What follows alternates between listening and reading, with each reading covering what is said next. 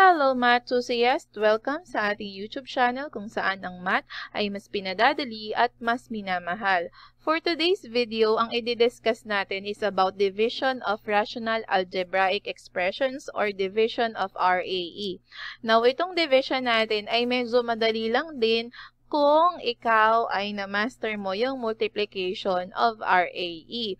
Now, ang key lang naman dito, dapat marunong kang mag-factor at magaling ka sa cancellation natin para mas mabilis sa'yo para mag-divide. Now, here are the steps. Number 1, get the reciprocal of the divisor. So, ang unang-una mong gagawin, ibabaliktarin mo. Tama ba yun?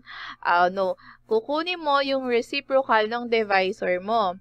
And then, rewrite the equation and change the operation to multiplication and find the product of the given expression. So, para mas madaling matandaan yung 3 steps na yan, ang tinuturo ko sa mga estudyante ko, tandaan lang nila yung KCF. Ano ba yung KCF? Keep, change, and then flip. Ibig sabihin, yung dividend mo, keep lang siya, wala kang gagawin sa kanya. And then, yung operation mo na division, i-change mo siya into multiplication. And then, flip. Flip, pag babaliktad rin, di ba? Pag kumukuha tayo ng reciprocal, ang ginagawa natin, pinagbabaliktad, ini-invert natin. So, para malagay yun sa isip nyo, matandaan nyo palagi, hindi mawaglit, tandaan nyo lang ang KCF. Again, KCF is keep, change, and flip. Again, keep, change, and flip. Now, let's start. Tingnan natin kung magagamit natin yung keep, change, and flip na yan. Natawa kayo? Okay. So, we have here k squared minus 25 over k plus 5 divided by k minus 5 over k squared plus 6k plus 5. So, ang kailangan daw natin gawin ay yung procedure na KCF. So, ito, keep lang natin siya. Pag sinabi natin keep, kopyahin lang siya. So, k squared. Nga pala, habang sinusulat ko ito, huwag kalimutan i-share ang video na ito, i-like, at mag-comment ha, mamaya. Thank you. Okay? And then, since division ito, ang gagawin nyo, i-change nyo siya saan? Sa multiplication. And then, flip to. Ibig sabihin, mai-invert siya. Diba? Ganun tayo mag-flip. Kung, ano ba yun? Kung may baraha ka, kung nakataob siya, magiging nakaharap na siya. So, eto, dahil ito ay ganyan, pagbabalik na rin natin. So, we have here now, ang nasa taas na ay k squared plus 6k plus 5, over k minus 5. Busog si ma'am. Okay, now, since multiplication na to, ang kailangan na natin gawin ay mag-factor. Since this is, anong tawag dito? This is square of binomial. No, difference of 2 square. We have here k squared minus 25 over k plus 5 divided by k minus 5 over k squared plus 6k plus 5. So, kailangan natin i-apply itong KCF or keep, change, flip. So, K, C, and then F.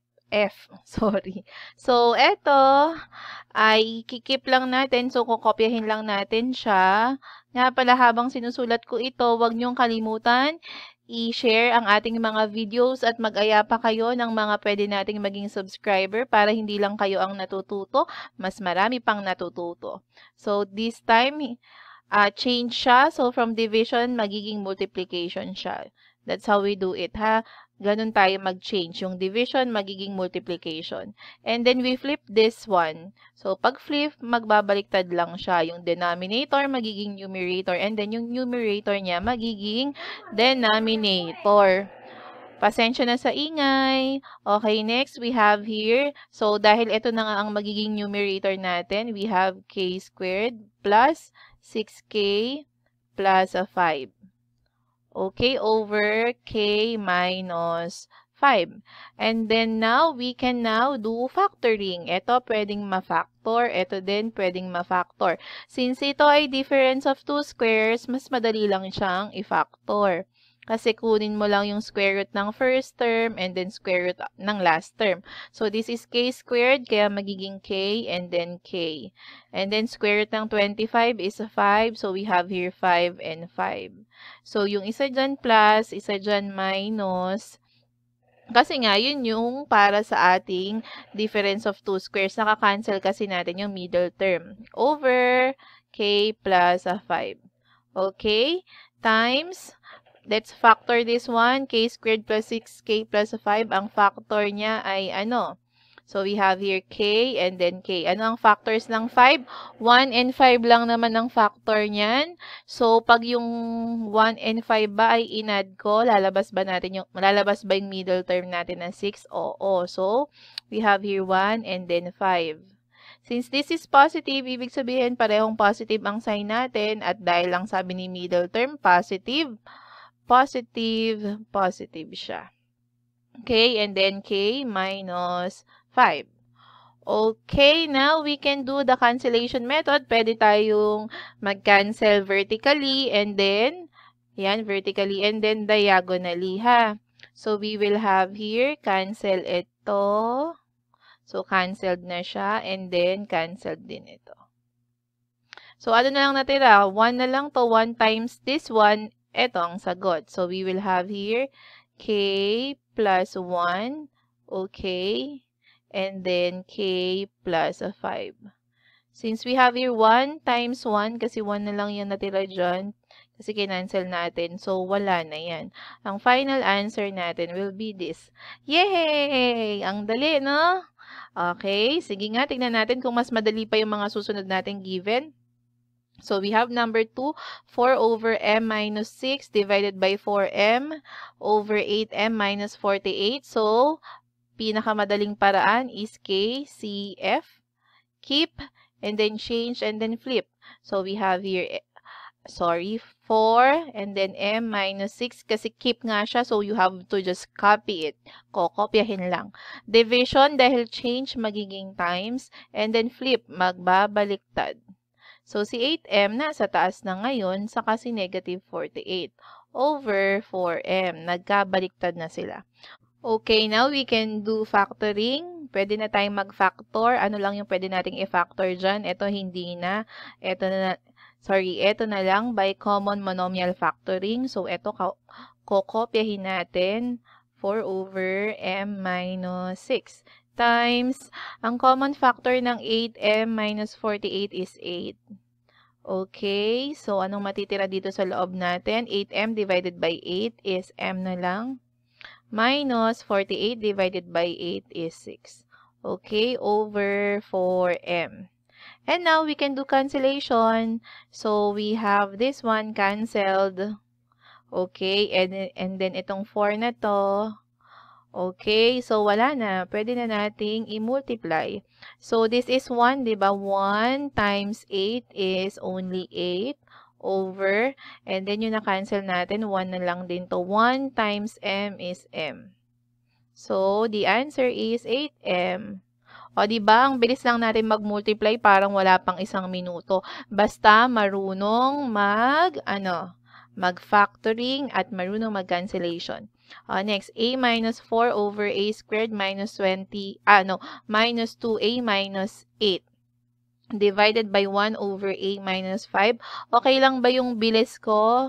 O mabilis ako o mabagal ako? Please pa-comment naman para alam ko kung paano ko i-adjust tong mga tutorial ko. Sige, mag-comment lang kayo dyan, ha? Over 1 minus 5. So, this is KCC. KCF. Ang naaalala ko yung sa subtraction of integers. So, we have there KCF. Again, KCF. Keep, change, and then flip. So, we have here a minus 4 over a squared minus 2a minus 8. Change, times, and then flip. Okay, flip. So, magiging a minus 5 over 1. And then we factor. Ito, pwede nating i-factor, ha? So, we have here copy x minus 4 kasi hindi na yan mapafactor. Anong factor ng 8 natin na magbibigay ng 2? So, ang factor ng 8 ay 1 times 8 and then 4 times 2. Alin kaya dyan ang pipiliin ko? Dahil ang middle term ko ay 2, obviously, ang pipiliin ko itong 4 times 2. Kasi pag sinubtract ko yung dalawa na yan, 2 ang lalabas. Okay, so we have here A, and then 4 and 2. Okay, now since ang sign natin ay negative, ang ating factor sa isang positive, isang negative. Pero tingnan natin si middle term. Since negative ang middle term natin, ibig sabihin yung negative sign nasa bigger number, nasa mas malaking number. So nandito siya kay negative 4, and then we have here now positive. Okay, times A minus 5 over 1. O, so anong mangyayari sa atin dito? Ika-cancel natin ito, saka ito. Okay, so we have here now, what? Magiging, ang matitira na lang na sa atin ay, kung ito ay 1, so 1 times A minus 5 is A minus 5 over A plus 2. And that's it. Yan na yung answer natin. Okay, next number 4, we have here this one, 6 over 28 plus x divided by 35x plus a 5. So we have here keep, change, and then flip. So we keep this one, 6 over 28x plus a 4. Change, times, okay, over, since if i-flip natin to, dito na si 35x plus 5 over 6. And then we do factoring. So, hindi na mapafactor si 6. Wag na natin i-factor. Mapafactor naman siya, pero okay na yan. Ito ay 28x plus 4. So, common nila is 4. So, 28 divided by 4 is 7x plus 4 divided by 4, 1. Okay? Times, anong common ni 35 and 5? So, we have 5. Okay, 35x divided by 5 is 7x. 5 divided by 5 by 5 is 1. So, plus 1. Medyo nabubulol-bulol na ako, no? Pagpasensyahan nyo na. Over 6. And we do now the cancellation method. So, cancel ito, cancel. Kasi diagonal. Ito din, cancel natin. So, ang matitira na lang natin ay 5 over 4. So, this is now our final answer. Yay! Saglit lang. Ang sarap mag-divide, no? Saka mag-multiply. Okay? Oh, so we have here now 6, 8 plus 27 over 18a squared plus 36. So this is keep divided by ito, magiging change, and then flip. 16a plus 72 over 2a plus 3. So we copy this kasi keep lang naman siya. Okay, so we have here 18a squared plus 36a. Multiplied na siya kasi multiplication na siya over, dahil flip, magkakabaliktad na sila. So, 2a plus 4. And then, we have 16a plus 72. O, dapat na-master nyo na yung flipping, ha? Flipping of cards. Now, ito, flipping of expressions. Okay, now, ano ang mga common nila? Common monomial factoring ito lahat, ha? So, ang common is 6 and 27 ay 3. So, 6a divided by 3 is 2a plus 27 divided by 3 is 9. So, yan ay nasa taas natin. Dito, 18a squared plus 36a. Ang common nila ay 18. Dahil a squared to, a. So, common nila si a. Ang matitira na lang dito ay a na lang siya. Okay? And then, 36. So, we have plus 2. Since nakuha na natin yung a dito, wala na siyang a. Nadi-differentiate ba yung a sa 9? Mas mahaba ang ang 9. O, ayan, ayusin ko. Okay, times. So, ang common ng 2a plus 4 ay 2. Divisible by 2. So, we have here a plus 2. Okay, and then ang common ni 16 and 72 is what? 8. So, we have here 8. 16 divided by 8 is 2. So, we have here a plus 72 divided by 8 is 9. And then, ang daming makakancel. Ang sarap naman itong given na ito. Wait lang ha, i-enter ko lang siya para medyo malaki pa yung space natin. Okay? No. Yun ang enter. Go Love Math. And please subscribe. Okay, so we have here. Ano makakancel natin? So, we can have diagonal and vertical, ha? Huwag kalimutan. So, itong 2a plus 9, 2a plus 9. A plus 2, and then a plus 2. 2 and 8. So, we have here 1 and then 4 here. Ha? Kasi 2 divided by 2 is 1. 8 divided by 2 is 4. Do I have to explain that? Diba? Naiisip nyo naman, no? Okay? Kaya, pag-aralan ulit yung multiplication of fractions ha, para ma-master to. Kasi ang hirap i-recall na sa inyo ha. So, we have here 3 and 18a. So, we have here 1. Dito naman magiging 6. Tapos may matitira ka pang a ha, 6a. So, 1 times 1 is 1 over 6a times 4 is 24a. And that's it. That's our multiplication. Ganyan lang siya kadali mag-multiply. Okay? Now, kung nagustuhan mo ang video na to, please don't forget to like, comment, and share. Sobra-sobra naman po ang inyong ang inyong suporta, pero sana po mai-like nyo pa rin, makapag-comment pa rin kayo at makapag-share pa rin kayo.